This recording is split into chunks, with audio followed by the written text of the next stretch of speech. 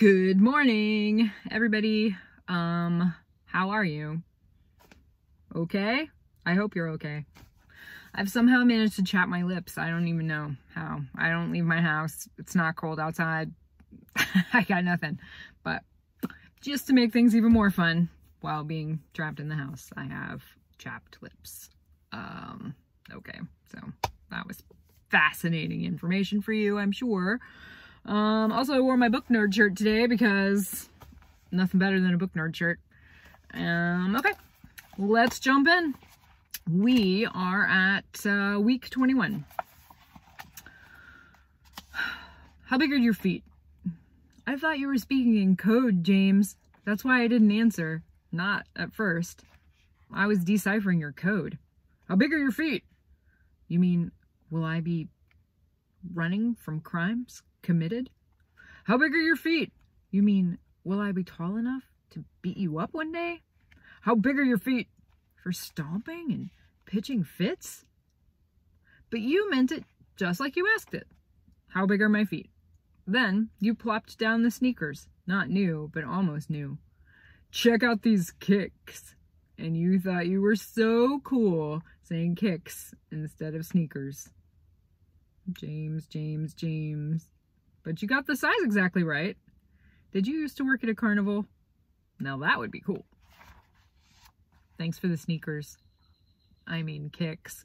Well, no I don't. I mean sneakers. What do you think about when you think about your father? Mrs. B sounds so formal when she asks questions like that. What do I think about? I look at the phone on Mrs. B's desk. It's rectangular and flat, shiny and smooth. Sometimes it vibrates or beeps, and she ignores it because we're talking. Or really, she's talking. But Dad never ignored his phone. That was also rectangular and flat, shiny and smooth, and never far from his hand. It had games on it, and beeps from doctors and people at work, and reminders for Levi's appointments.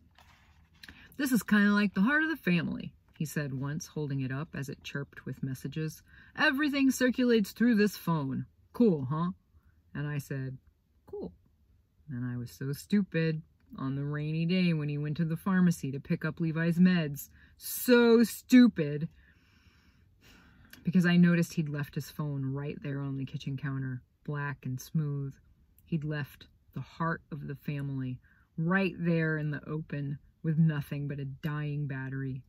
And I should have known it was a clue. I should have known if he could leave the heart of the family, he could leave us too. That's what I think about when I think about my father. Can I use the computer now? She thought she was being sneaky, that I wouldn't notice the picture back on the wall, the one with me and Dad and a football in the air, frozen in a moment of time so long ago. But I noticed when she got home from work, and saw the picture, saw the newly drawn devil horns and evildoer mustache and vampire teeth all on Dad's face, she noticed. But all she said was, fair enough. And then we ate dinner, smiling into our spaghetti. Who was in charge of that carnival thing? The Carnival of Giving? Why does it have such a dumb name? Why can't it be the secretly put money in this envelope celebration? Or the congrats, you won the fake lottery party? Or the shut up and take the money fiesta? I've been to the carnival before. The people who are getting the money give speeches on a stage filled with balloons. They smile and wave and take all the money back to their homeless dogs or non-existent skate park or library with not enough books. I've never seen a family make those speeches. I've never seen just 3 people get the money. I mean, we're not a charity, so it's not even possible.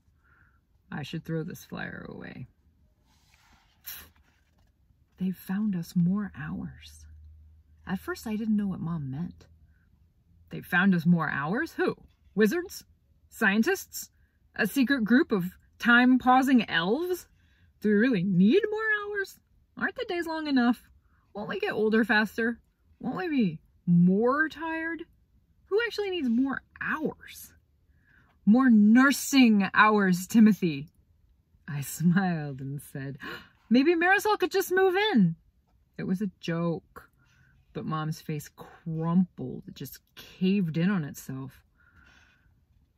Marisol can't work full time. The nursing agency will send someone new. Wait. What? No more Marisol? Just like that? Is this from the conversation I had with Mrs. B? Could she have called the nursing people? Changed things up just like that? What have I done? I really do need a time machine now, so I can go back in time and never open my big mouth. Week 22. I robbed a bank yesterday and ran so fast no one could catch me. It was because of these kicks, James. These shoes you got me. They were like hurricane force winds blowing me through the streets. And I even let some of the money drift behind me, like those streams of exhaust crisscrossing the sky when airplanes zoom off to faraway places. I wanted to say thank you to the police for being so slow. I wanted to say thank you to the people for cheering as I ran past. I wanted to say thank you to you, James, for giving me the world's fastest shoes. Good thing you can't go to juvie for a dream, right? You know I'm 12, right? 7th grade. I change trachs in my spare time, rob banks in my dreams. Mom just laughed, shook her head. She rang the doorbell. I don't need a babysitter. Mom's eyebrows went up. Tell that to the judge, T-Man. Don't call me T-Man. Jose's mom answered the door, just like always, her smile showing first. Hola, mijo. Her voice smooth like a hand on my cheek. She pulled me into a hug. I couldn't pull away, so I gave in. Melted a little, I guess. Feeling her bigness around me, her softness protecting me, like those heavy pillows Mrs. B uses, keeping me still, keeping me calm. Thank you, Carmen. Mom's voice sounded smiley but tight.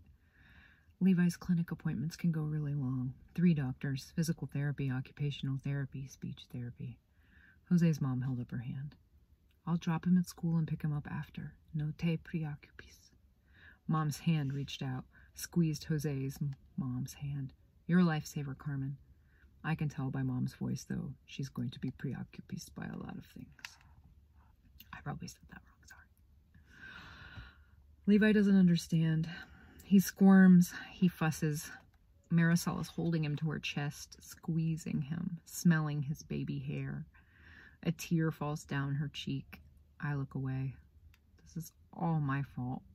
Something that seemed so good has turned out terrible. Yet again. Keep me updated? Mom nods. She has on her I am brave and will not cry face. I'll be back to visit. Mom nods again. Timothy. Marisol puts Levi down. She turns to me. Does she hate me? Does she know this is my fault? Marisol signs brother. She sniffs. She smiles. Keep teaching him, okay? I sign okay, because now it's my throat that's too tight to talk. Feelings, feelings, feelings. How is it that I can have so many feelings that they all swirl together until I feel so much all at one time that it's almost like I feel nothing at all? I'm not making sense. Sorry. Can I still use your computer, Miss B, please? Tiny curls all over her head, gray like dishwater. Her face like someone with giant fingers pinched her mouth and nose, eyes into a point. Her scrubs covered in clowns. Clowns! Really? Yes, clowns. And her voice, fake, high-pitched. She talks to Levi like he's a dog, an especially stupid dog. Mary, that's her name. So close to Marisol, but so different. I hate her so much, my hands shake. What have I done? Okay, that's it for today. I get a question a lot. People ask if Mary and Marisol are based on any people that I know. And I will tell you that years ago we had nurses in our house when my son was sick, and Marisol is kind of a combination of a lot of the nurses that we had who were really great. And Mary is definitely based on one nurse we had who was not so great.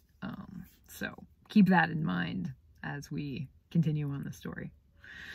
All right, everybody.